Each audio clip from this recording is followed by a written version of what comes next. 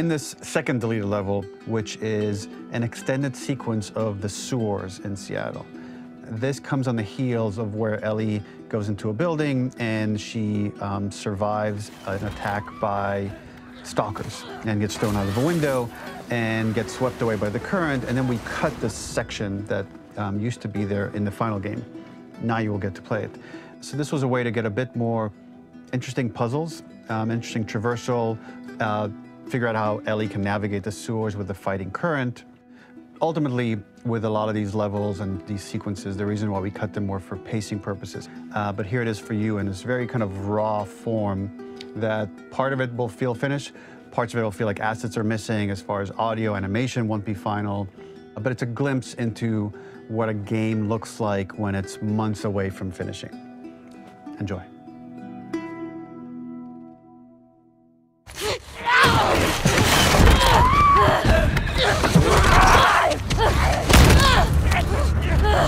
Get off of me!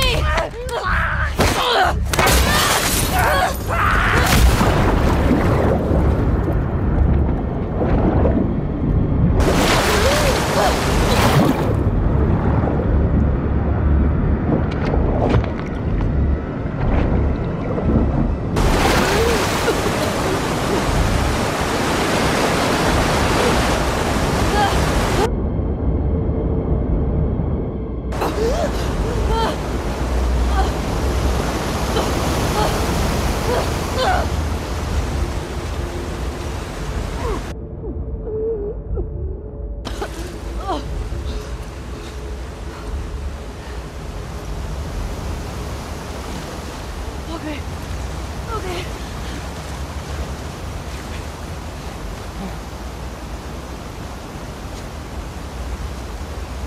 Fuck Seattle.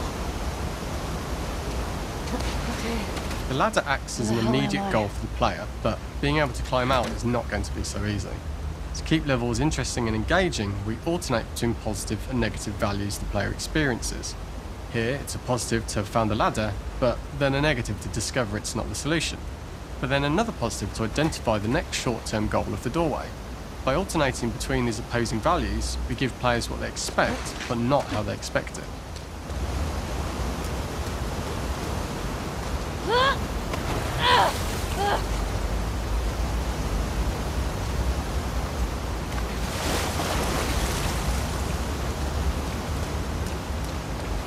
This level, internally known as Find Nora, was quite long in duration as we had to make Ellie traverse far distance to the opposite side of downtown Seattle.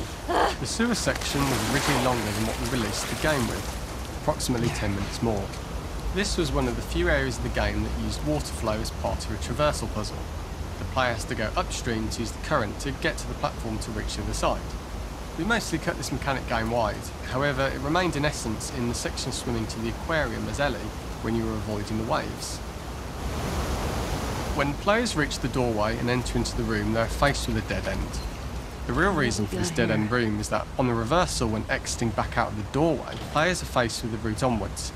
A pipe that they'd not been able to see when they were swept past it on the way in, and something that was hidden from view when on the side platforms.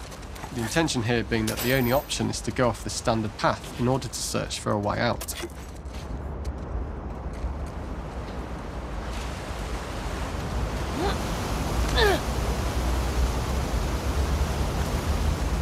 Get me the hell out of here. Throughout the rest of the level, we also used light to indicate to the player that they were heading in the right direction. At each turn, however, we blocked the direct route forward. Players would know that they just have to keep finding alternative paths, promoting those feelings of being desperate and trapped. We slowly introduced the player to consider climbing into smaller pipes and crouching in these tight spaces. This is to slowly build up to and encourage the player to climb into such a small pipe that they'd have to be crawling on their stomach, which is something that the player previously may not have recognised as a playable space, let alone the desired route they need to take. We added a tiny space just to reward the player's exploration with a pickup item, and we made sure it was something that made sense that you'd find in this area. A canister and all the garbage that had been washed into the sewers from the surface.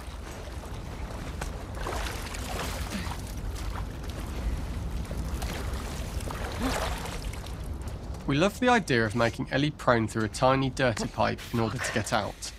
as it was a great opportunity to use our prone mechanic. The unique camera setup was created to support crawling in these pipes, as the standard prone camera is much higher above the player. We also created custom collision in order for Ellie to manoeuvre in these tight spaces easily.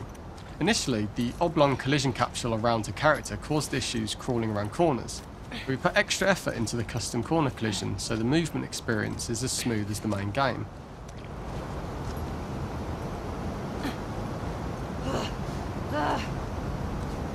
In order for the player to feel cramped, claustrophobic and desperate, we'd been enforcing the traversal mechanics that allow for a tight environment which promote these feelings. We introduced the use of the squeeze through so that we can keep the player feeling enclosed and tight, but without repeating the same geometry. Here we change from low ceilings with wider walls to high ceilings and tight walls to change up the spatial pacing and keep the level from repeating itself.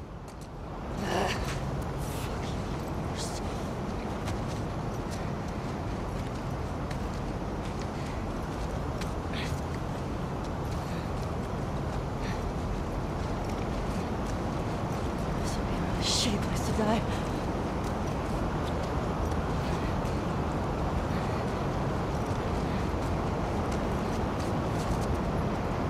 Originally, we had the waterline much higher here, so players had to swim through this tight tunnel. However, from watching user test feedback, it was occasionally causing people to discount the route entirely and turn back on themselves. So to avoid any risk of this happening in the final game, we present a lower water level so the tunnel is easy to see and commit to using. Although this isn't as impactful without the prone swim, it's the better decision as it means a smoother experience for the player with no backtracking frustration. Fucking come on. We draw the player towards this pipe as it's seemingly the route out of the tight space. Fairly soon it is obvious that this path is blocked. If the player goes all the way up to the bars that block the path, they are rewarded with a pickup, so this journey doesn't feel wasted. It was important to encourage the player to try to progress along this path so that they would subtly be thinking of progress in this direction. We hint to the player that there is a bigger, new space beyond this pipe by showing the player the waterfall. This helps players consider the other route when they don't know how far the tunnel is or whether they'd make it. As we surface from the water and over the crest of the slope, we reveal what is further in this tunnel. A clicker that has sprouted and the fungus has grown on the sides of the pipe. It was great to see people who user tested this area becoming increasingly worried as we forced the player to squeeze past the fungus and inches away from the clicker's face, all the time not being sure whether the clicker might be alive or attack them. Although we aren't as cruel as to force a clicker attack in such close proximity, we do have a payoff for this moment. This clicker momentarily turned into Joel to show Ellie's PTSD from what happened to Joel at the start of the game. Ultimately, we decided to save this moment for the farm level, as it was more impactful there because it could become the centrepiece of that experience. Whereas in the sewers, we weren't able to make it as much of a narrative point and give it the breathing room and reaction time that it deserves, given the tight space. Shit!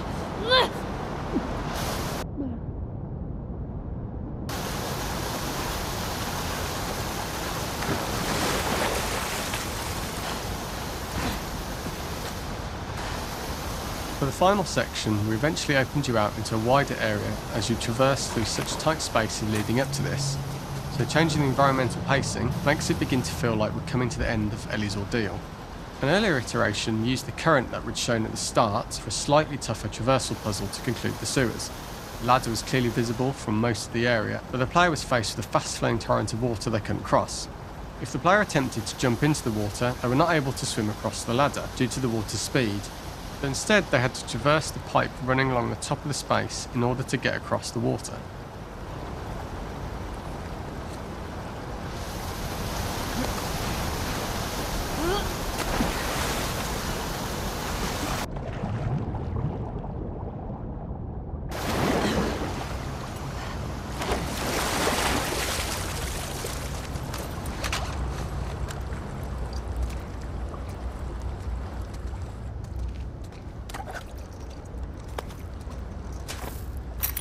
This is the first time we get to see stalkers that are embedded into the walls.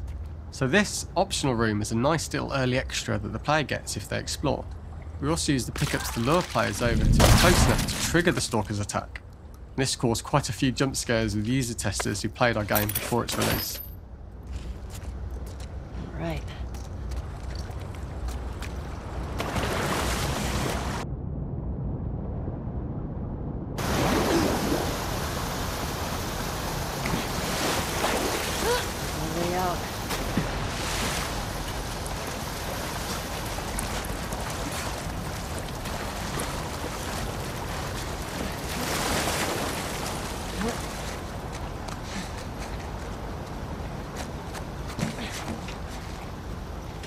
Using this pipe was retained in the iteration we shipped with, as it's the last of the extreme methods Ellie has to undergo in order to escape the sewers, and what she will go through in her pursuit of revenge.